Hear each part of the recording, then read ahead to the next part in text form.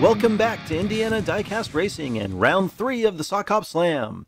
After eliminating 3/4 of the vehicles that arrived over 3 months ago, we've got groups 1 and 2 of the third round.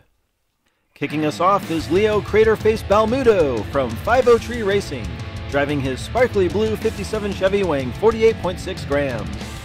Leo finished second in each of his first 2 rounds, accumulating 4-lap victories. In a chrome red 57 Chevy weighing 48.1 grams for DRT3K, it's Sam Hall. In the first 2 rounds, Sam won 3 laps, finishing first and second. In yet another 57 Chevy weighing 48.7 grams, Dangerous Dawn is driving for Vapor Racing. In the first 2 rounds, Dawn finished first and second, winning 3 laps. The final driver of Group 1 is Doc from We Race Diecast, driving a modified Anglia 105E weighing 50 grams. Doc tied for first in the first round and took second in round 2, totaling 3-lap victories. Leo and Sam start round 3 from the front row, Doc and Don in the back. Leo just gets a nose out front and Don tries to pass Sam on the inside. Sam gets sideways and takes a shot from Doc. Leo pulls way ahead and holding straight takes lap 1. Doc takes second, Don is third, and Sam rolls in backwards for fourth.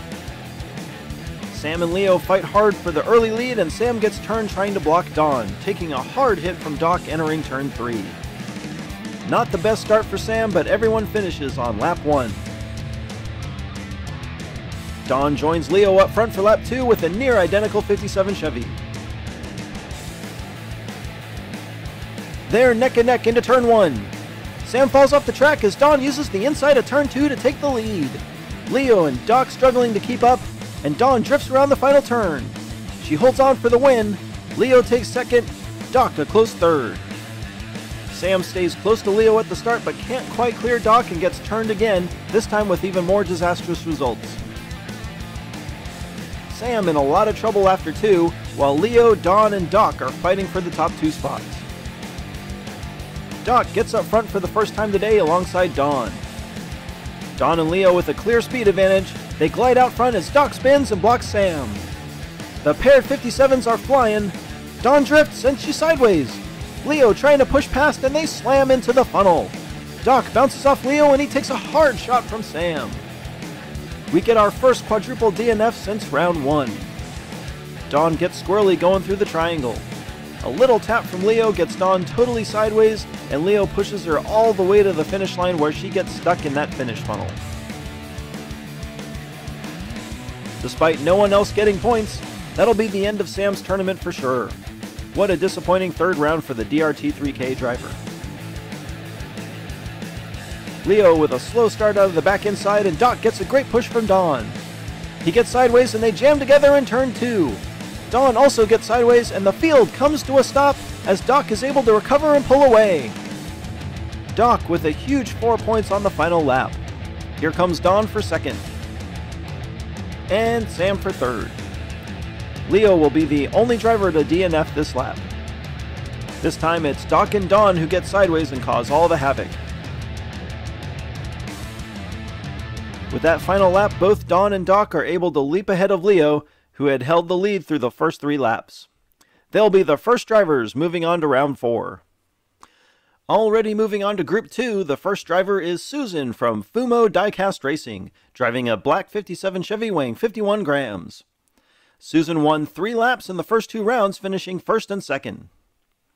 Mopar Mac from Mac Racing is driving a Chevy Nomad weighing 50.7 grams. So far, Mac has won 4 laps, also taking a first and a second place finish. From We Race Diecast, Grey Wizard is driving his gold 57 Chevy weighing 49.6 grams. Despite winning 4 laps so far, Grey Wizard finished second in both of his prior groups. Finally, second chancer Big Romy is also in a Chevy Nomad, the Mad Wagon, weighing 50.8 grams. After a first round elimination, Big Romy was voted back in and stormed round 2, racking up 15 points and winning that group. Susan and Mac up front, Grey Wizard and Big Romy in the back. The Nomad's a little faster and Mac takes the lead, but he rolls in turn 2. Susan pushes past while Wizard and Romy get hung up in turn 3. A little wobbly, but Susan claims the first lap. Big Romy is second. Wizard is stalled in the final turn. And Mopar Mac is off track behind Hagrid's. Mopar Mac, with a good initial start, gives up the chance at an early lead with a wreck after oversteering following the first turn. Susan gets the win from the pole on lap 1. The 57s of Wizard and Susan up front for lap 2. They're close into 1 and Grey Wizard spins. He recovers while Susan passes Romy.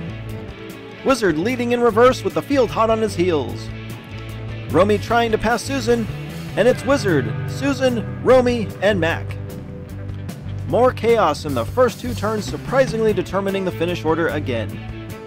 2 strong finishes from the front row provide Susan a 2-point lead. Mopar Mac, with early struggles, will have to be aggressive to have a chance. Romy and Wizard up front, Mac and Susan in the back. Again, the pack stays tight as Romy takes the lead and gets turned. Wizard gets on the inside and passes in turn 3. They get in line, and whoa, Wizard rolls, and they all slam into the finish funnel. We'll go to replay to see exactly how that shook out because I'm honestly not sure what the finishing order was. Grey Wizard was so hot through the triangle, he hits the outside wall so hard, he pops a side wheelie and just isn't able to recover. The final straight is so slick, when Big Romy gives him a tap, it's enough to carry him across the finish for second. Big Romy's big win vaults him into first, with Susan and Grey Wizard close behind. Unfortunately, Mopar Mac couldn't get it done and is mathematically eliminated at this point. Mac will take his last ride from the pole, with the Nomads up front and the 57s in back. Susan with a poor start and Big Romy spins in front of Mac. It's a massive cluster sliding into turn 3 and Mac gets shoved off the track. Grey Wizard is stuck behind Mac as Romy and Susan pull away. Big Romy and Susan finish 1 and 2 and they'll take the top 2 spots in Group 2.